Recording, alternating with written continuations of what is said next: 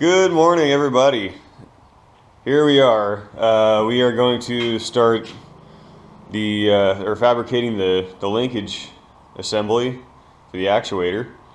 As you can see, I got my my Delrin in yesterday and got all the bearings made.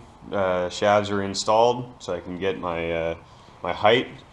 I tacked that guy on there just for funds to see how off my elevation was. And I'll probably have to lop a good inch or so off. But what I'm going to do, I'm going to weld this male clevis end on and put the pin in, level the cylinder, and I will get my elevation for the rest of the assembly.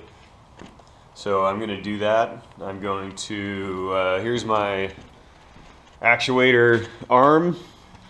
So this is 1.5 inch by 3. It's a 3/16 wall, so plenty heavy duty enough. I found that at my local scrapyard. I think I paid like $6 or $7 for it. So that was nice. So the way this is going to work, I'm going to weld these to the bottom of it, and then I have a 5/8 shaft that's going to go through. Cut that off at I think right about 6 inches or so. And I went online. I don't know if any of you guys are familiar with McMaster-Carr, but McMaster-Carr is one of my favorite places to shop. I just love these guys. So I bought these oil lights. It's an oil impregnated bronze bushing, and so I'll have to dress this up a little bit when I'm all done with it. Might have to sand it down, but so these inserts are going to press like so, and then so we're not going to have, well, hopefully we're not going to have a bunch of like screechy sounds when we're using the grapple function on it. Yeah, so that's the basic assembly there, and so we're gonna get going here. I'm gonna start welding and cutting pieces and whatnot. So sit tight. I'll fire the camera back up once I'm done. Okay, this is taking way longer than I was hoping. Just to get this set together, working, and so this slides through tightly, but not getting stuck. It's been really difficult. This one assembly has taken me almost 45 minutes, and that's going from a tacked piece to a welded piece to pressing in the bushings, cleaning up the shaft to the point where it works, reaming out the bushings, drilling holes and chamfering them, chamfering the edges, cleaning up the slag. Today's going a whole lot slower than I thought it was going to, but it's gonna get done, and it's gonna get done right. Okay guys, here we are. This is the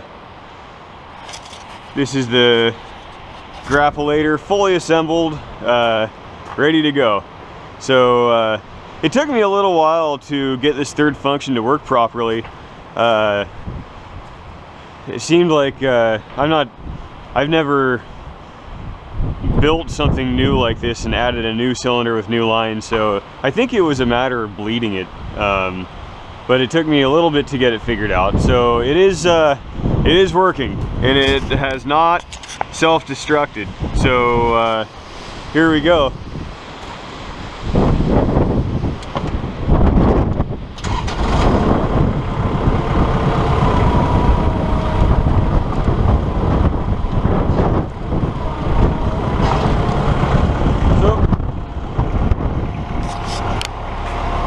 So you can see the position of the hooks and the clearances that I have with the actuator arm, and yeah, it looks pretty decent. So I'm happy with it. Not bad for a rookie. So I'm gonna go get some hay. We're gonna pick it up, see how it feels. I have the brush hog on the back, just for safety's sake, but it feels pretty good. Now, one thing that I did do wrong here, I'll shut this off. One thing I did do wrong was I miscalculated the length of hydraulic hose. So I bought 4-foot hoses, and this one's too short. So I can get by with this one, but I'm gonna have to get a probably a 6-foot or so. When it's all the way up, I might have to get 2 6-footers. But oh well, I guess I'll have a couple of spares. So yeah, anyway, things are looking good, guys. So I'm gonna go get some hay, and we're gonna pick it up. All right, folks, I got some hay in a stack over there, and I measured it just to, well, I gave it a little bit of, sorry about the wind. It's a really windy day here. I put them there kind of loose, and I measured it, and we're like 80 inches wide. This is 76 inches wide.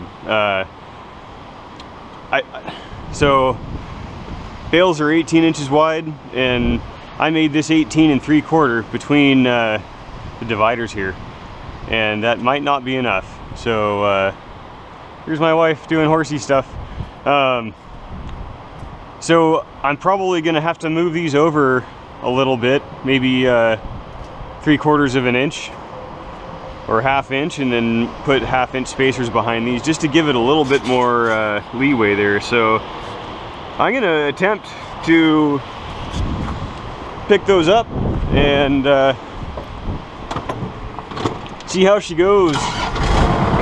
First time operator here, so it's okay to laugh. I won't get mad.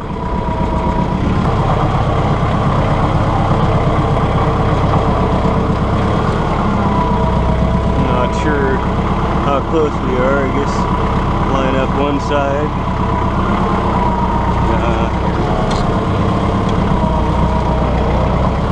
Picking up a stack like this would be a whole lot easier without those dividers, but oh, we got to test it with the dividers.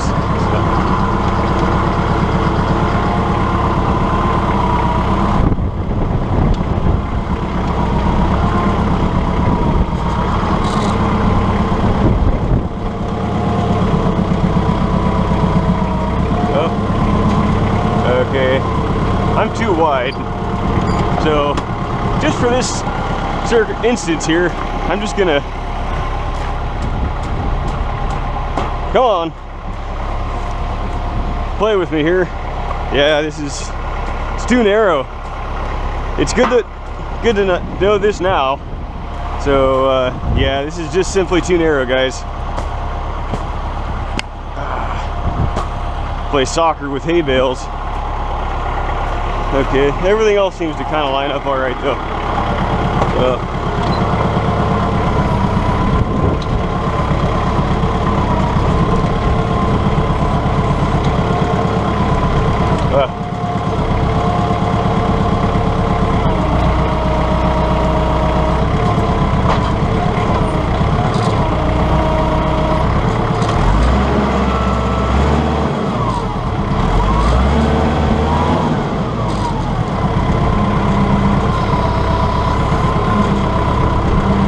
Did it. Okay, so it did it. Bales aren't all the way up against the back, so obviously things are going to be very different when I'm actually in the field and I'm accumulating them. It's not going to be a pick and place type thing, but nothing's broken yet, so that's good. It doesn't feel overly heavy for the tractor.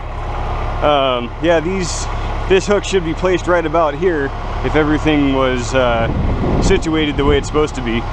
So what I'm gonna do, I'm gonna move these out, and I'm gonna build spacers for this, for the outside dividers. And I think that should remedy this this tight squeeze issue. If I had a banana bale in the field, it wouldn't go in there at all. So, well, it's part of the learning process. So now I know, and we're gonna make this better. So, well, this is it for number 5, guys. I'm gonna start disassembling it for paint and moving things over, make a little more room. So, thanks a lot for watching. I appreciate you guys staying tuned throughout this whole build process. And yeah, well, take good care, and we'll catch you on the next video.